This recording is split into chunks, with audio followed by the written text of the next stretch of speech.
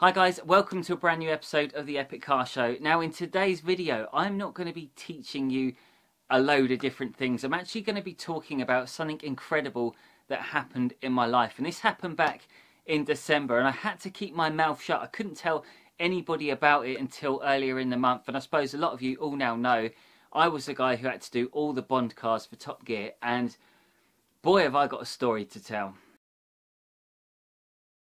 So back in December, I was just having a usual day where I did loads of work. I used to get in late.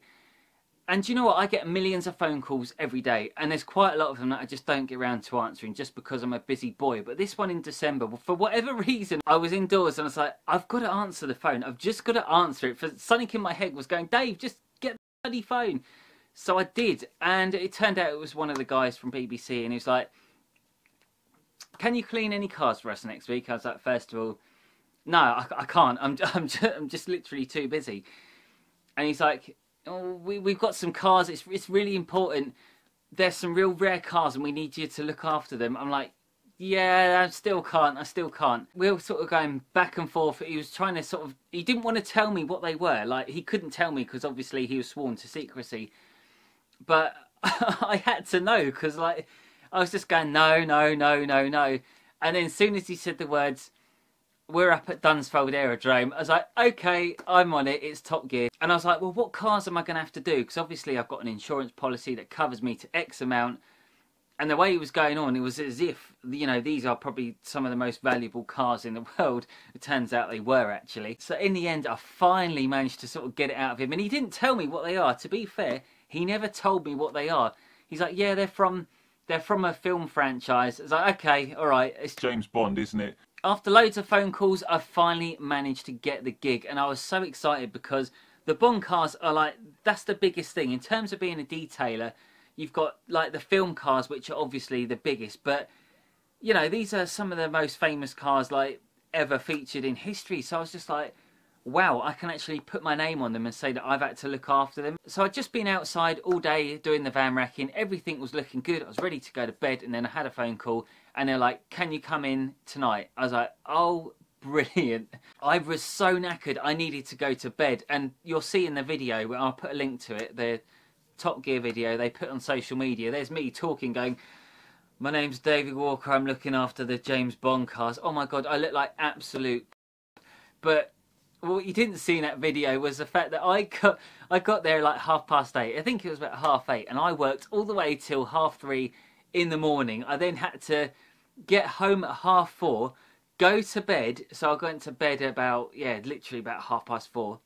And then it was 5:30, 6 o'clock. I got up, and then I had half an hour to 45 minutes to get there. So I didn't get there at 6:30. I got there about like 6:45. But to do the 12-hour shift after that, it was just...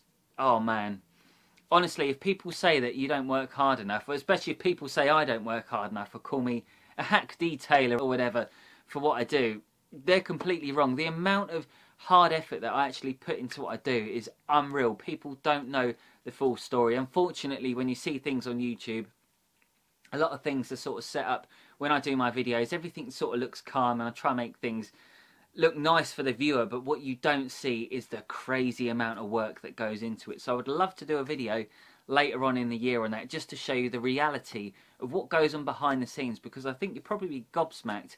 And I don't really want to send the wrong signals across. If you guys want to start out doing this and you look at the video and you're like, yeah, it's easy, anybody could do that. You can't. There is a real hard amount of effort that has to be put in it to make it work. So they were really long hours. From the moment the phone rang and they're like, right, can you come in tonight? I was already dead. Like, there was at no point did I ever sit there and go, oh, do you know what? I could do another, like, I could do another 5-6 hour shift. No problem. I couldn't. I was just so done in. Oh God. I remember just sort of walking in. I think there's about 14 cars there now. As soon as I walked in, I was just like, oh my God, what do I do first? Because I think those cars have just been stored away for like a million years. They're covered in like, I think the best way to describe it is like muck from pollution, just from being sat around. And it was really thick as well. So I had to do it all by hand. Some of these cars were going up to the value of 3.3, 3.5 million. There was no way I could break out a jet wash. And especially at those stupid hours in the morning, it was just like, It was not possible. The cars couldn't move. They were strategically placed, so they couldn't be moved anywhere. So it was all done by hand. A lot of people don't know that, but I had to get loads of buckets and literally hand wash everything. And also I had to say a massive thank you to Nick at Yum, because he sorted me out with all the chemicals I needed, and I wanted to go for something really special. They're like, can you use your best stuff? So I did. I used all Yum products for all the cars, and yeah, massive thank you to Nick. So people were saying, yeah, were you starstruck on that when you saw the cast and that? I was like, to be honest, there was one moment where I was really starstruck. It was peeing down with rain. I was standing underneath this really old, like, I don't know, army plane, whatever you want to call it, on the airfield. And I was just standing there thinking, God, this is just dire. Like, I'm getting soaking wet. And yeah, the moment I was starstruck was literally when the snack man, he just pulled up in his van. He's like, Dave, there you go. I had like loads of fake Rocky bars. They didn't have the proper branded stuff. I think like the crew got all the fake stuff from Lidl. And like, yeah, Paddy and that obviously got real Rocky bars. But he come out with like, there was a cup of tea. I had my fake chocolate bars. It was just like amazing. That was probably like that was like the highlight for me, honestly. Talk about a saviour when you needed it the most, like when you're literally standing there going, I just can't cope anymore. Yeah, so big shout out to the snack man. I don't know who he was, but yeah, thank you. So there were so many things I had to do, and a lot of people don't realise this, but those cars were cleaned like every single couple of shots, every single time the car did a lap or 2 laps. I had to literally pull it in, get it all cleaned down, ready to get some nice shots. Because it was peeing down with rain, you couldn't just wipe the car over and go, oh, that's it. We had start, stop, rain, sun, rain, sun. It was just relentless. Like they couldn't have picked like the worst week to film these cars. And on TV, it all looks really glamorous. I had no idea how much they put into it, like to get those perfect shots. We must have done like, the first day was 12 hours filming, maybe more.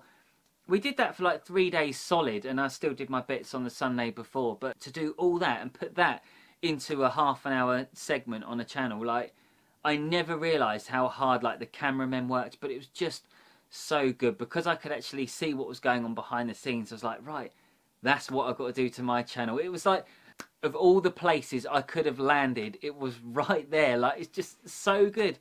So it was a really good week and everything was going really well, but then something terrible happened, and it was the very last day, couple of hours before we were having like, you know, the wrap, the closing down bit or whatever, you know, just finishing everything. It was on the Friday. Yeah, like we had a call from the vets, and our little puppy, who was about 7 months old, she had to be put down. Kidney failure, it took her out. So it was just the highlight of my life. Like, one of the greatest moments ever was just completely destroyed in seconds. In seconds, you can go from life taking you up on that massive journey, like everything's just incredible, but yeah, before we were finished, that was it. Yeah, they said she just didn't make it. She couldn't make it. And yeah, to have a pup who just nothing, you know, she was fine. A few days later, that's it. Oh God, no words. There's no words. So, oh God, I don't know if there's any sort of point to this story that I'm going to say, but what I want to say is you can get really good moments in life. I'm not going to start preaching or giving you any of that. You can get these really wonderful moments, but for every wonderful moment, there's always going to be a crap moment. And I think that sort of applies with detailing. Obviously, this was a personal thing that happened in my life that went completely wrong, but man, you've got to be made of steel. Like, I think there's a lot more to this job from the mental aspects of it. A lot of people think car cleaning's easy.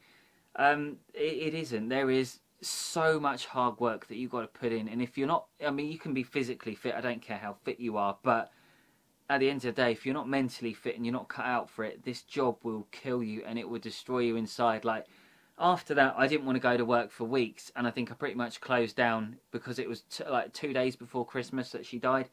And that was when we finished filming on the last day. And no, that was it. I was just done. I was done. So that's sort of why I did some stupid videos, I think, in December, where I was trying to be, not funny, I was just trying to sort of lighten my own mood, and a lot of people didn't see that. So I did a video on my van racking, my pallet racking, and I was just trying to be gimmicky. It didn't work. I was just trying to be funny because what people didn't see was that it was just a few days before that we lost my dog. So I was clinging on to any little bit of happiness I had from the Top Gear gig, and yeah, man, it just sucked. It really did suck, the bad news we had over Christmas. But anyway, I'm going to leave it there. I don't really like ending things on a sad note, but that was it. I went from the biggest high in my life straight down. It was almost like as if someone had literally just stood there and said, no, you get back down. You've got to get back in your place. And that's why I feel really motivated with this channel, because I get a lot of hate. I don't know if a lot of you are going to go, yeah, I can tell why you get hate. I get people send me messages every single day saying, oh, I can't even say it. It's so bad. It's horrendous.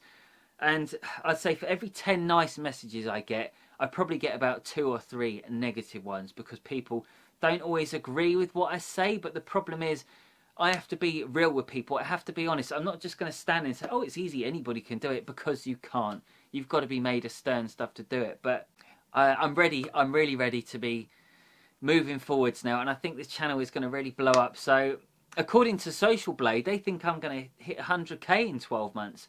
So I hope they're flipping right. But if you can please share the videos that I do, I appreciate everything.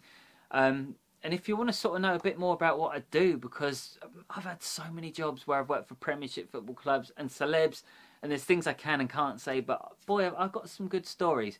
So I'll leave it there anyway, but I'll see you very soon, because I got my price list video. That's the one that's coming out next. It's the price list video, and then it is the Poundland video. I promise you that is coming. That's just taken so long to do, because I've been filming here, there and everywhere, and if I'm going to do it, I'm going to do it right. And this is the 3rd attempt at filming the video. So the video's already been done twice, from Halloween just before December as well. We did it, and I just wasn't happy with it. So this will be the 3rd attempt, and it is coming out very soon. But look, I'll leave it there, and I'll catch you later. Bye-bye.